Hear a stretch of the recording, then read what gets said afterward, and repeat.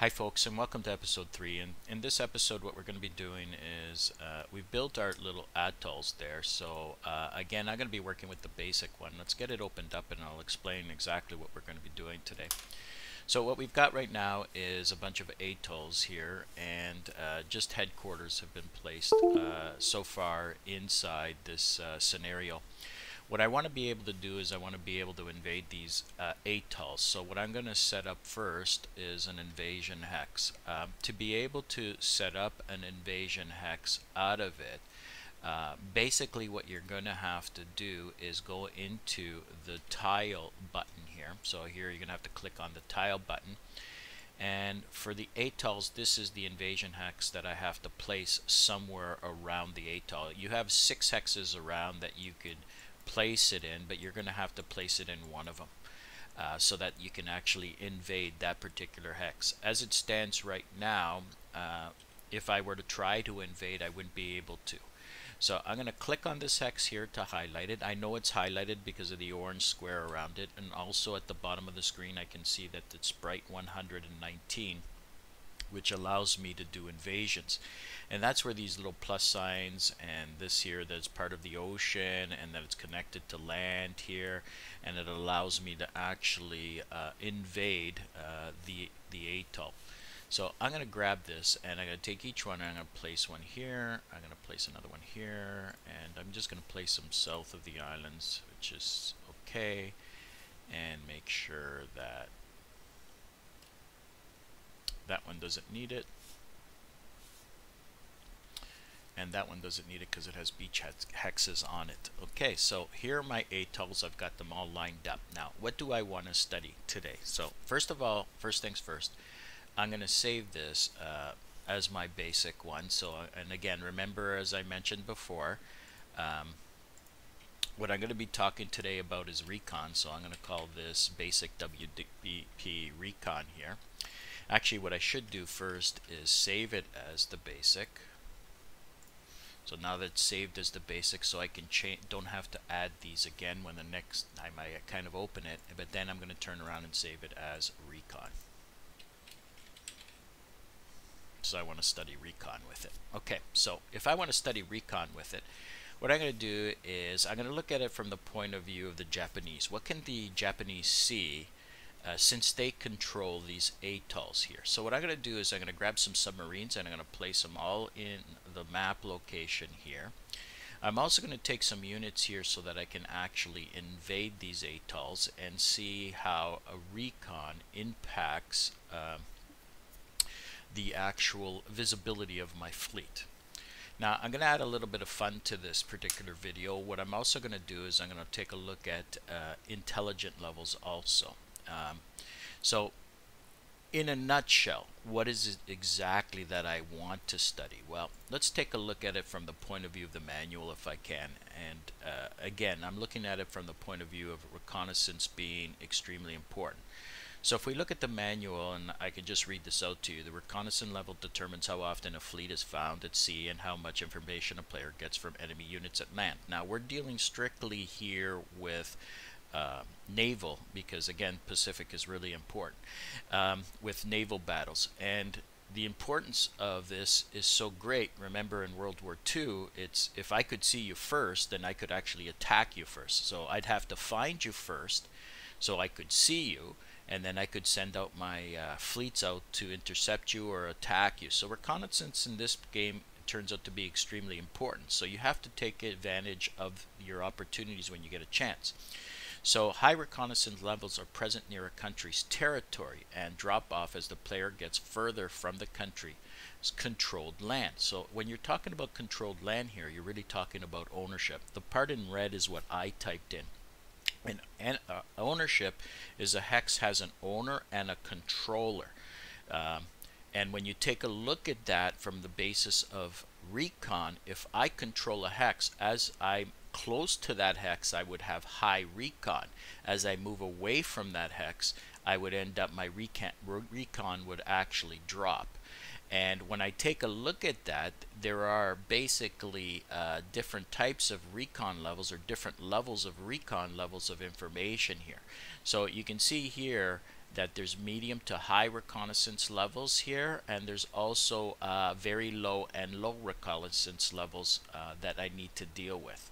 So the information provided based off of the reconnaissance level is simple and straightforward. If you have a low reconnaissance level, you're not going to get too much information.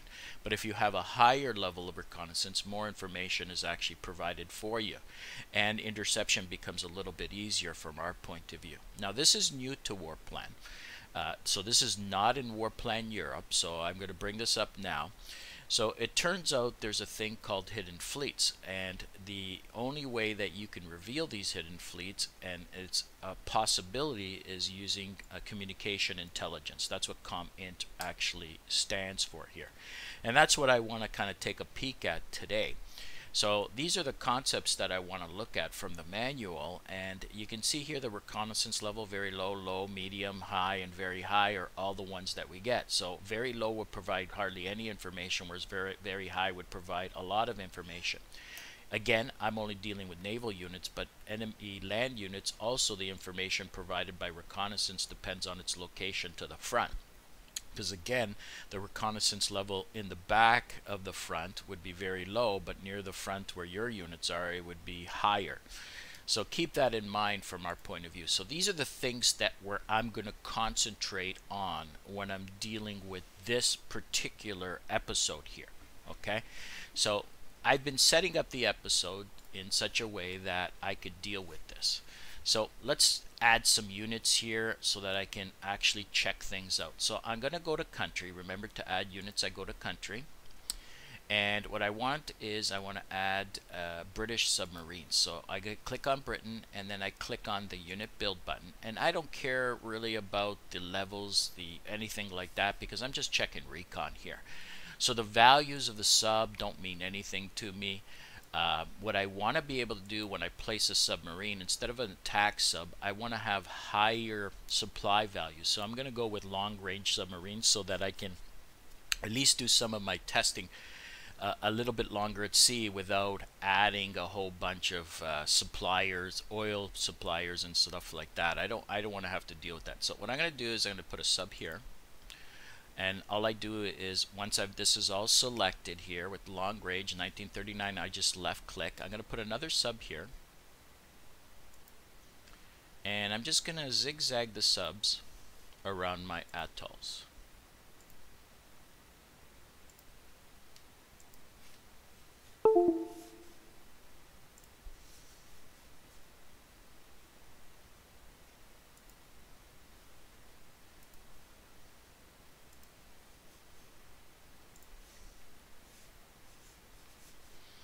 Okay, so there's my subs. They're all kind of placed there. Now, since these hexes or these atolls right now are controlled by the Japanese, what I want to be able to do is invade them eventually. I've got a couple options here. I can actually throw my transports already at the sea here.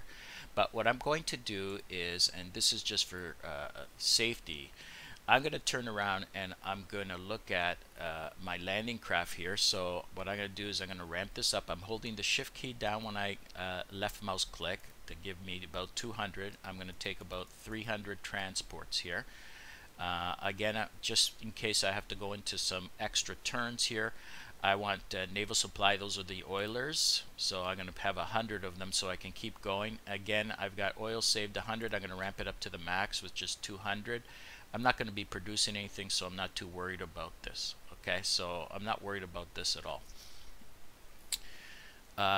Now when it comes to actually intel points, at this point in time I want you to take a little peek at this portion of the screen here. Okay, this first number here is the number of points available to build INTCOM. Okay, that's what this is, and I'm going to ramp this up. The encryption level of the UK at this point in time is 100%. In part 2 of this video, what I'm going to do is I'm going to show you that when you decrypt a country's code, what impact it has with regard to the game itself. But in this one here, what I want to be able to do is I want the Japanese to actually be able to create ComInt points and also be able to display the naval vessels that are hidden. Remember, that's the goal here. We're looking at recon here and understanding recon and how ComInt works in conjunction with recon to help us be able to identify naval vessels and sea which we normally would not be able to do anything with. Remember, in Warplan Europe, everything was visible. This one here, they're invisible, the ships, so I need to be able to identify them. So I've got my transports here. So what I'm going to do here is I'm going to build my units, and I'm going to build some Marines, and I'm actually going to put them at sea. Since there's nothing to worry about here, what I'm going to do is just basically do a little bit of island hopping. I'm only going to do 2.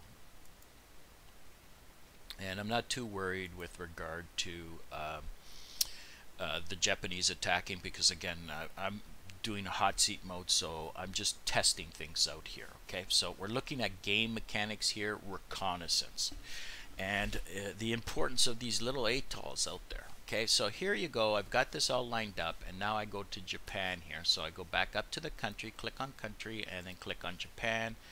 And I'm going to go into the information screen, and what I'm going to do is to the intel points, I'm going to crank them up. So I'm going to hold the shift key, and it looks like the maximum is 1,000 that I'm going to be able to get. So there you go. And the encryption level of Japan is still at 100%. Now I could do some testing here if I want to with regard to how it impacts it at the same time, but I wanted to separate it in the video so you can see them in part 1 and part 2 and be able to differentiate the difference level of ComInt and how it actually works, so I can explore it a little bit more. So here's my map. I've got everything that I want to be able to test this to see how things work. What can the Japanese see? That's the concentration here. We're taking a look at it from the point of view of the Japanese side. Okay, so I'm going to turn around, and what I'm going to do is this time I'm going to take the basic in WPP, and I'm going to save it as Intel.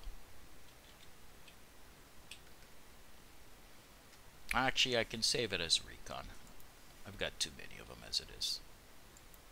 I'm happy with that. I can play around with that. Okay, so now I'm going to exit out. I'm going to start my new game. I'm going to go in hot seat mode, and the Japanese start off right off the bat. Let's take a look at exactly what they see when you start off the scenario and how it works. Okay, there we go. So it looks like the British, they're interdicting port supply. This unit here is blocking some supply from getting to this, so it's blocked 5 supply, and it looks like this one's doing its job too, and it's blocked off 5 supply also. So the submarines are doing their thing because they're a certain distance from the port. These ones here decided not to, so be it. Okay, so now from the Japanese point of view, if you take a look, I can see every single submarine. All of them are there. I can see them all. Okay, I can't see the transports, but I can actually see all the submarines that are out there. Now again, when you take a look at recon level, I need you to concentrate or take a look at this lower part of the left side of the screen here, and in particular the recon level of a particular hex. So you can see the recon level very low where my hex, or I should say my cursor is selected. So when I click on the actual main Japan here, I can see that my recon level on the bottom portion of my screen on this particular hex is very high. Now watch as I click away from this. I get high, high again, medium, medium.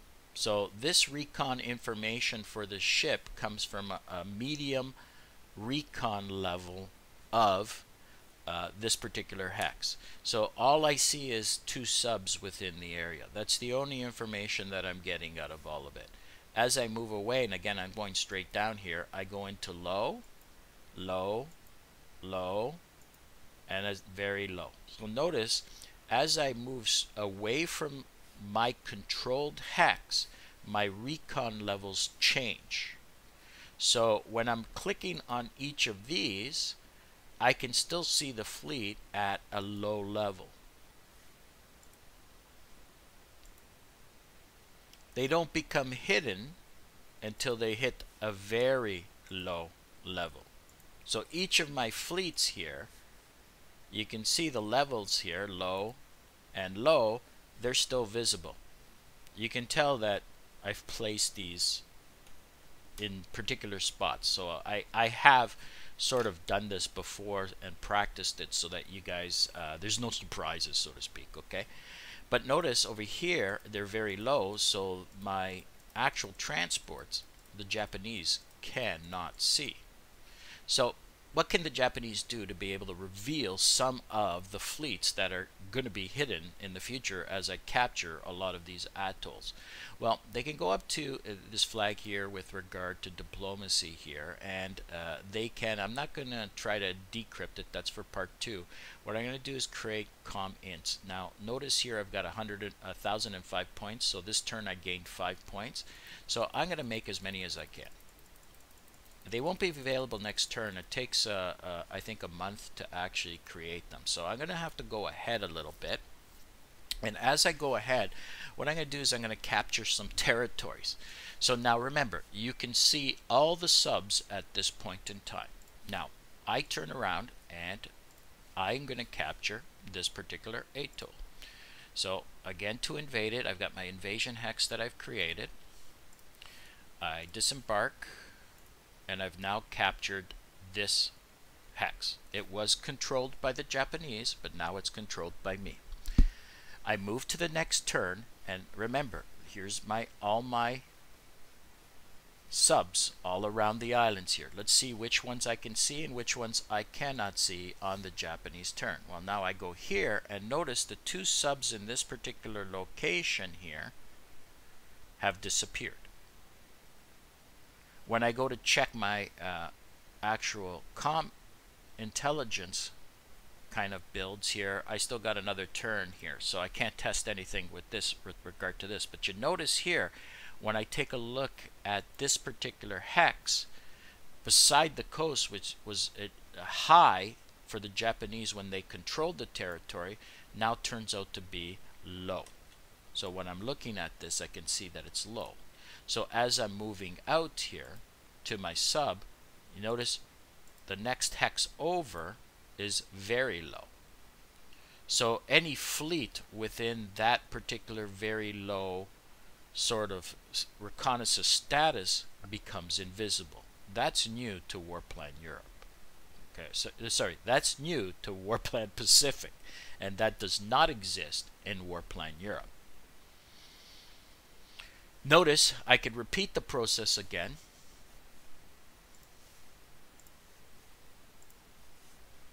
And capture this other atoll here.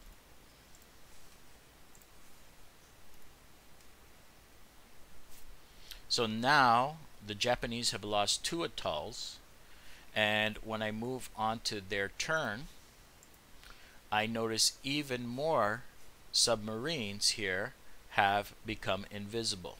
So when I take a look at this one and click on it, okay, this is still in a low spot, so it's visible. But the ones in the very low spot down below has become invisible. But as luck would have it, or planning, I've built ComIntelligence. Now, by building ComIntelligence, I no longer control that particular hex. So again, the reconnaissance level, and again, you're looking at the bottom portion of the screen here. I mean, away from this, it's very low right off the bat, and rain's not helping this situation because it's dropping my reconnaissance level somewhat too. Okay, these ones here are still medium and so forth, so I can still see them. Okay, but if I take my ComIntelligence, one of the things it says in the manual is it could reveal hidden naval vessels. So I'm going to deploy this, and when I go to deploy it, what happens is you get this light green color that appears on the hexes that you can actually click on to deploy these. Now, what ends up happening, depending on the encryption level of the country that you're deploying it on, is what type of intelligence you're going to get. Okay, and we're going to study this in the next video, and I can give more detail. So a general note is that Since the UK is 100% still encrypted, more than likely I will get more low intelligent levels than high intelligent levels. So I click on this and you can see here I've gotten a low one, but notice even with a low one, my two subs have now appeared. When I click here again, I've gotten a low one, and you can see my other sub here has also appeared. So when you're studying Recon from this point of view, you can see the game has really added a really nice sort of option here where your fleets are invisible, and a counter option to make them visible again by using ComInt. And I can repeat the process for the other atolls too if I want to, but it sort of defeats the purpose here. The idea is just to get an idea of what Recon is like and how I would go about testing it from my point of view within the series itself. The big question now in part 2, which it doesn't have anything to do with scenario creation, is how do I take this and change this example in such a way so that you can see when a country is decrypted, or when let's say Japanese code has been decrypted, what impact does it actually have? And that's part 2 of the video itself. Okay, everyone, thank you again for watching. Stay safe and take care. Bye now.